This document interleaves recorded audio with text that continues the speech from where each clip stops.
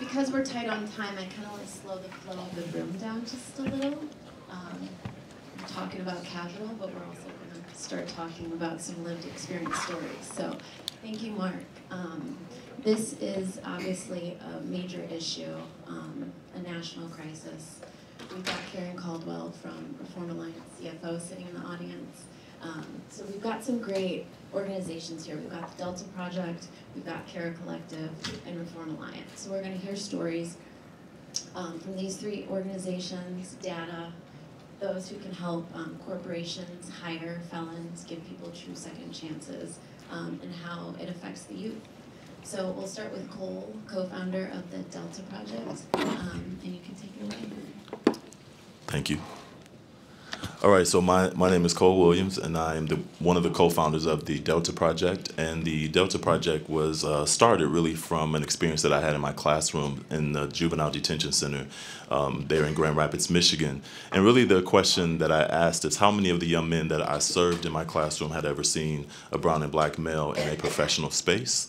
How many of them had access to brown and black men who looked like me and that were in some capacity successful? And when I asked that question, the young men that I talked to said, Mr. Cole, that's great that you're talking about all these amazing men of color that you know and you have a network with, but guess what? I don't see those young men when I return from the Juvenile Detention Center and I return back to my home, my community, and my village. And so that led to a broader issue that really sparked me because I started to recognize that in asking that question, I also discovered that I didn't have that model as well, right? And so I had to work really hard to figure out how do you become, the ultimate question that he asked me is how do you become something you don't see? And that's a universal question, right? But the question really is really powerful when you begin to unpack what happens to brown and black boys who don't have access to brown and black men in the particular view that highlights them as seeing them from at risk to at potential. And I think that's really what we have been really working really hard to do is recognizing that our young men have to see themselves.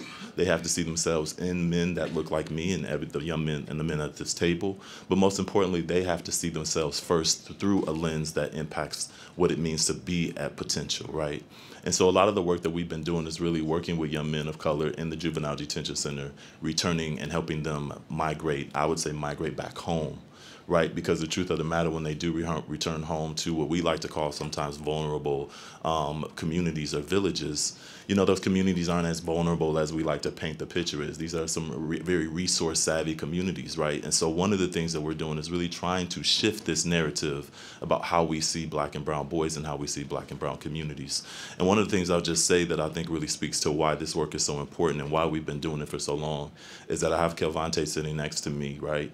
And he and I have had a long experience together, but really what challenges me is that the experiences that I had and that he's having should not have had happened at all. And so to wrap this up for me, because there's so much that we do, I'll just say this, that entering into the Juvenile Detention Center led me to prison because that's where boys were telling me that the men that they loved were. And then I got to prison, and when I started working in the prison system, I also recognized that in order for me to prove to fathers that I'm talking about men and fatherhood is important to a village with children, I had to bring my sons in. So then I bring my sons into the prison with me to give them evidence of what it means to be a father and a son. And then we all are in this prison together serving young men who are returning home to communities and villages who don't appreciate them. Now he has a felony, now he has this, and so these become barriers for him to be the man that we are expecting him to be. And so what I want to tell you that has been really impactful for me sitting in this space today is that I have visited the prison industrial complex and I have seen men that look like me, and I have left those prisons because I've not been incarcerated. But I'll tell you, by hearing their stories and being present in there, I am incarcerated too through those experiences. And so what I'm also seeing and recognizing that I'm seeing genocide. I am seeing boys entering into detention centers, leaving detention centers and going into jails and leaving jails and graduating into prison and then returning back to communities who don't value them. And then if he has no value, guess what happens? There's a ripple effect. And now what I'm seeing is that I'm seeing boys now become fathers who of fatherless sons, and this whole cycle, right?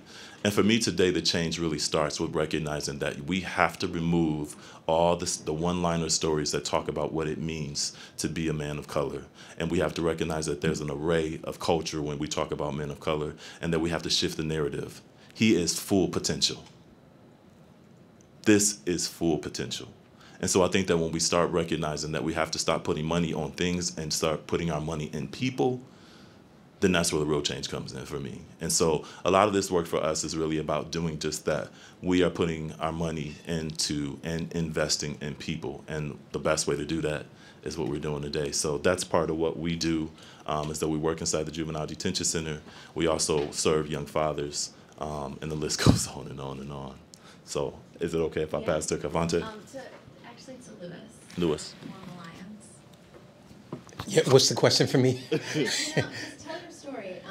If you can tell us some of the work that Reform Alliance is doing and how you got to Reform Alliance. Yeah, I'll give you the bridge version of my story because it has a 40-plus year arc. But in effect, my name is Louis L. Reed. I'm the senior advisor for the executive leadership team at the Reform Alliance. Reform Alliance is a nonprofit criminal justice reform organization co-founded by a few notable people that you might be familiar with.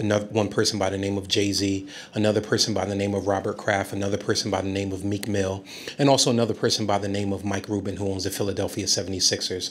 No slight to any Chicago Bulls fans that are in the room. But in any event, my connection to the work actually began when I was approximately 5 years old. Both of my parents were incarcerated, and I was raised by my maternal grandmother. And so what I experienced before it had a popular name that was now titled the School to Prison Pipeline, as I experienced the School to Prison Pipeline as a result of having both of my parents removed from my home. And as a result of such, ultimately, when I was approximately 23 years old, I graduated into the federal prison system myself, having served 14 years on a 16-year federal prison sentence. While I was incarcerated, there were one of several things that happened with me. First and foremost, there was a spiritual transformation that happened in my life. The second thing is that an education passport opened up in my mind where I began to see the world differently, and I got me a little bit of an edumacation. And the third thing that happened with me is that I began to realize, and I adopted this notion, that those closest to the problem are also closest to the solution, but furthest from resources and power. Let me say that one more time. Those closest to the problem are also closest to the solution, but often furthest from resources and power. And that lit a righteous indignation in me. And so in the 6+ years that I've been home, I've been involved in advocacy. I've been involved in organizing. I was a part of a previous organization that passed about 15 bills. We successfully impacted a third of the United States incarcerated women's population. And we also got the previous administration, talking about the Trump administration, to sign into law a bill that released 20,000 people from federal prison. 93% of those people who got released from federal prison happened to be African American and were jailed for crack cocaine offenses. And one of the things that I often say is that when it comes to black, brown, and poor white folks, we have a tendency to commit minimal offenses, but we receive the maximal consequences. We commit minimal offenses, but we receive the maximal consequences. And so as a result of that, Meek Mill had an experience in Philadelphia that literally lit a righteous indignation into the nation. And it also shined a spotlight on an issue that wasn't necessarily amplified, which is called probation, or probation and parole. And on any given day, I know that most people in this room probably know the statistics. There are approximately 2.2 million people who are currently incarcerated, but there are more than 4.5 million people who are currently on supervision, who on any given day can be returned back into custody for not committing a new crime. So, for instance, if I happened to be at this panel and I was under supervision and there was someone else who happened to have a felony conviction, technically, I could run the risk of having my freedom revoked. That's considered a technical violation. And so the Reform Alliance was actually formed as a result of Meek Mill's experience. And so one of the things that we do is, well, I should say exclusively the things that we do is we fight on behalf of people who have been disproportionately impacted by the aforementioned, specifically on probation and parole.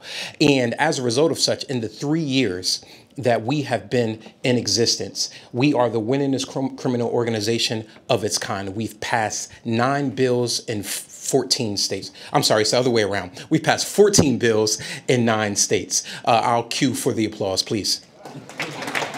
Thank you, thank you, thank you.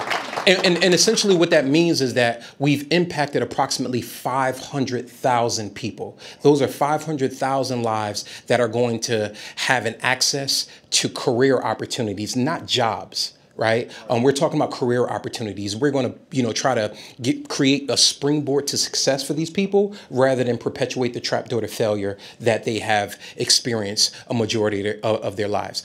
So welcome to my TED Talk. I'll close right now in the interest of time, and I'll pass the mic to someone else. Thank you.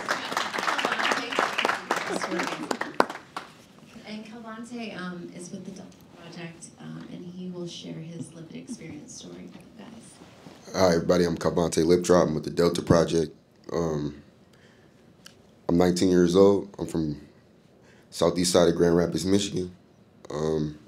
So what I do is I intern with the Delta Project coming from juvenile detention. And Cole brought up the question, how do I become something I can't see? That was a big struggle for me, especially growing up in foster care and just a mess. So what I do is I work with the Delta Project. They're allowing me to open up a door to where I can reach more people in my community and reach more people my age range and reach more people who understand it better for me rather than coming from somebody else.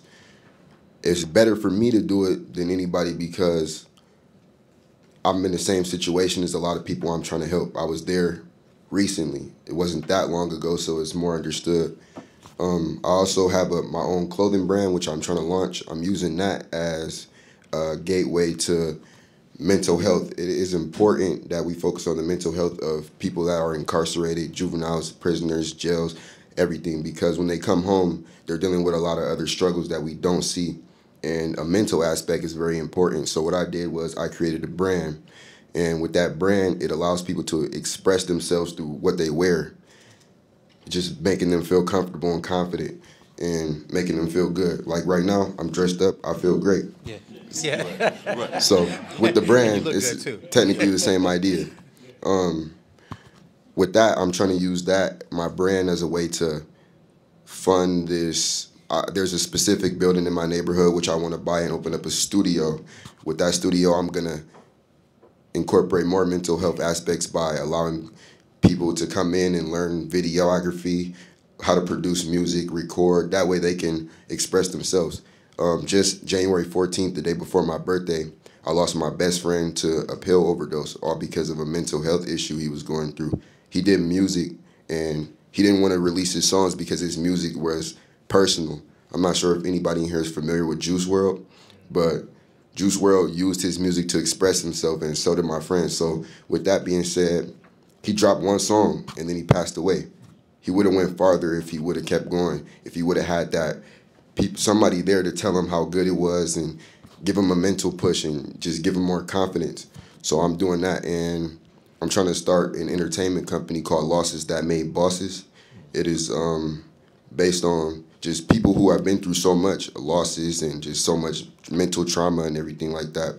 And to have them sitting here and stuff like this and just expressing themselves as a boss, honestly. The Delta Project is allowing me to open up these doors right now. I'm helping teach a videography class, Adobe Premiere Pro, showing people how to do hands-on work with cameras and editing videos. That's an aspect of music because there's music videos that have to be shot. And then now I'm trying to get into learning how to produce music, engineer, so that I can just, you don't need a lot of help. You can just come to this studio, record, produce it, and then somebody shoot the video that's there. It's really still in planning for me. I'm still getting stuff together, and the Delta Project is helping me do this.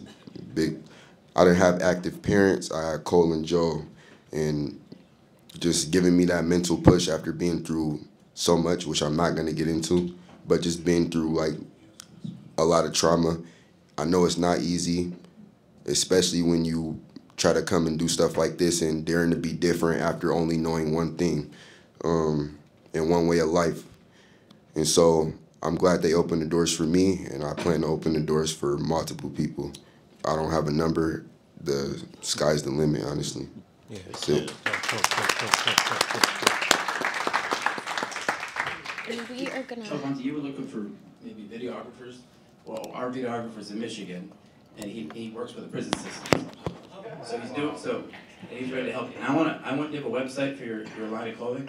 Not yet. I'm actually working on. I actually have an Instagram page which you can go follow. Okay. I'll We have an app, actually. You could post it on the app. What app? It might explode. You would need to actually use the app. That's going to take off. Keep going. Okay, so, Liana, sorry. We're playing Microphone. Okay, so now we've heard some lived experience stories, amazing, amazing stories, and you might think, how do I help, right? How do I give somebody a second chance? So Liana has a whole team of people who sit and think about how to do that. So Liana, take it away. Yes, thank you so much. So I'm part of Cara Collective. We are 4 enterprises that are trying to break the cycle of poverty through the power and purpose of employment. So we've been around the past 30 years. We're based in Chicago. We've helped move around 8,000 people with barriers to employment into quality jobs. And what has ultimately led to our success, I think, are a couple of things. So number one, we at Cara, and actually Cara is the Gaelic word for friend. So that means that we are not working for, we are working with individuals, allowing them to lead their own journeys and follow their own paths. So when we partner with employers that understand and see the value of talent with a variety of skills and experiences, we follow them through the journey. What happens when individuals are returning to the community? So we, number one, help them get back to that experience of what does it mean to go back into the workforce? What does it mean to wake up, do the 9 to 5, and completely change your life through this opportunity of a job, if it's given to you. So we help individuals through that experience, help coach them up to prepare to go back to the workforce. And then once we help them secure a job, we don't just leave them there, we stay with them through their first year on the job, because we know oftentimes that's when the real struggles begin, that first year. So because of our model, because of our practices, we've actually had a 70% same firm 1-year retention rate with our participants that we're serving. Thank you. And what I would say is actually most exciting about our work right now, which is where my team comes in, is we're not only helping individuals one-to-one find these opportunities, we're actually working with companies to help them rethink their practices. So Louis, this goes back to something you were saying. You talked about the individuals themselves. They have often the answers. They understand best the barriers that are kind of tripping them up either in getting a job or keeping a job. So we are actually essentially taking our insights, everything we've learned, helping individuals move into these jobs, to share those insights with companies as they're rethinking their hiring practices, as they're thinking about the experience that they're shaping for their employees once they're on the job. And we know that there's an incredible opportunity, especially right now. Number one, because so many companies are asking themselves these questions around, how do I tap into new talent pools? How do I diversify my workforce? Because we understand there's so much value in that. Number two, the hiring need is incredible. We have a 5 million person gap between the job openings and the working adults that can fill them. You combine that with the fact that there are 1 in 3 Americans that have some kind of criminal background records. If companies have background checks, if they have strict criminal history requirements, that means they are missing out on an incredible talent pool. And both our direct experience working with working with employers, and just some of the data that's starting to come out about companies that are willing to invest in returning citizens, they're telling us that the cost and quality to hire are either the same or better as individuals that don't have that background. Also, they're finding that they have the most committed and engaged talent workforce. So their retention numbers are actually better because, unfortunately, we know that so many people have been looked over for opportunity. They've had the door slammed in their face so many times. So when somebody is actually willing to extend them that opportunity, because people want to go to work. They want that purpose. They want to create a living for themselves. So once they get that opportunity, they're incredibly committed to the companies that are recognizing their skill and talent and investing in them. So I'll just leave you with a couple of things here. If you remember anything from what I've said, these are kind of 3 opportunities. Number 1, the biggest opportunity we're seeing again is there is a disconnect between companies and their understanding of the needs and experience of talent, whether it's returning citizens or other untapped talent pools. So working with organizations like CARA or community-based organizations to get those insights and understand what it will take to not only find, but to support these individuals once they're on the job. That is really critical for companies to be able to understand. Number 2, luckily there are companies that are already doing this. So I would say within the last year, the Second Chance Business Coalition came out. So companies like JP Morgan Chase, Walmart are making the commitment to hire from these communities and are starting to collect their own best practices and lead the way for other companies that are trying to figure out how they're going to do this. And the last thing is the best and kind of ideal outcome here is to help people and to help people of color and to help communities that have been disinvested to not get to this pathway. So totally divert around the criminal justice system, and oftentimes a way that companies or individuals in your positions can do that is by creating more pathways, creating more opportunities either through jobs, internship experiences, or so many people. Kilvante, you said this. It's like trying to bridge the gap between you don't even know that job exists. You don't know that that is even a career. So where we can expose young people to these opportunities, to these careers where there's a lot of growth potential and where they can put their skill to work, that is something you can do today to start changing these trends. So thank you very much. Thank you, Liana.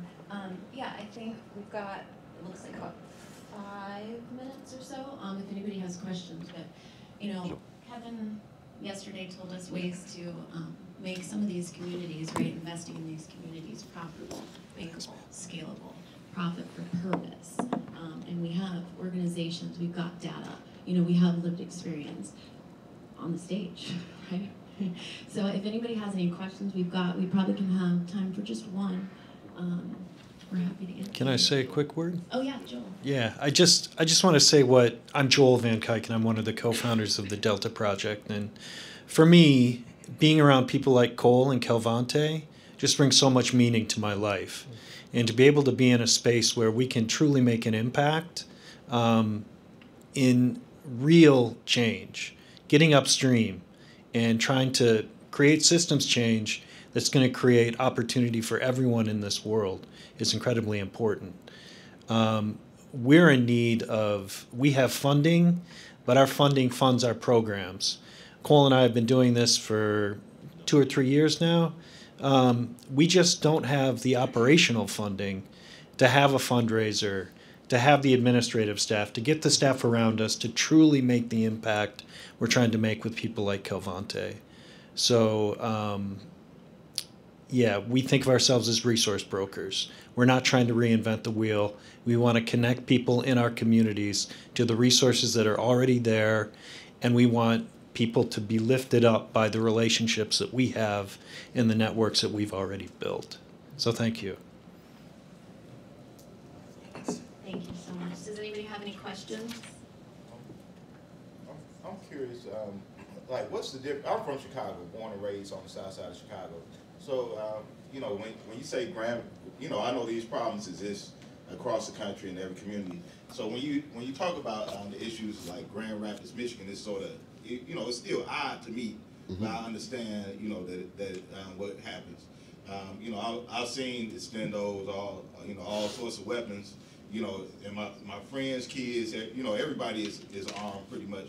What do you think, are some of the, I don't know if you even know what goes on in Chicago, but I'm sort of curious how that relates to where you were brought up and how you were brought into your situation.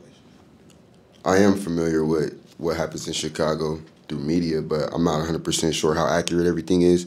What I can say about Grand Rapids is it's a small city. One of the major issues is just like a small gang issue. A lot of kids, 14 and 15, even middle schoolers now, I've seen 11-year-olds, you feel me, being recruited by 25, 30, 40-year-old, getting sent out on crazy missions. Lately, it has been crazy. Multiple shootings involving young people, massive, like if you watch the news, massive events where 14 and 15-year-olds run into car lots like Jaguar and Ford and come out with like 10 cars. It's kind of crazy, but it's not as bad. Every city has their issues. Grand Rapids, just being a small city, is just more noticeable because there's not much else going on. And with it being so small as well, there's limited resources. So these kids that grew up on the southeast side, specifically the Baxter community, which is the small area I'm from, called Uptown, everything is so close together. Families growing up with each other, and that's all they have to look up to. They don't have sources. We have maybe one building like the Baxter Community Center, which is right next to one of the biggest gang parks in the city. So why would a kid want to go down there and play basketball, or why would they want to go down there and go to this learning program if it's right here in this area and it's not being taught by the people? And then there's people who don't want to come there to help out because they know about the violence and they know about what potentially could happen to them. So I think one of the major issues is just like the limited amount of resources and the size of the city. But it can be helped if people like me, who are in the community, who know what's going on, who know how to stop it, can influence the right people before they are influenced by the wrong people. Hey, Brittany, I just wanted to say some parting words. In the 14 years that I was incarcerated, I never met a prisoner. I never met a criminal. I never met an ex-con. I never met any of those other pejoratives that we often label folks who are incarcerated. But during the time that I was incarcerated and in the years post, where I've been working with people, I've met mothers, I met brothers, I met aunties, I met baby daddies, I met uncles, I met cousins, I met people. I met people who have been incarcerated. And I'm certain that if I canvassed the lives of every person that is in this room, and I've asked you if whether or not there was some point in time in your life you did something that probably should have sort of maybe landed you in incarceration. There we go. Thank you. I got my amen corner in the back. At least one person is honest before I even ask the question. I am certain that all of us will be able to find it within our lives that, but for the grace of God, there go I. And so I just wanted to say that none of our histories should preclude our destiny. None of our histories should preclude our destiny. We are always greater than the poorest decision that we have ever made in our lives. Thanks so much.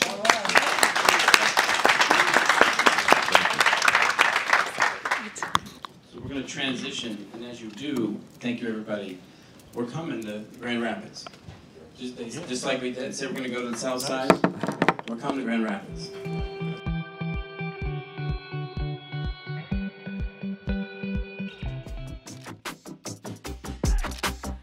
Come join our 361 firm community of investors and thought leaders.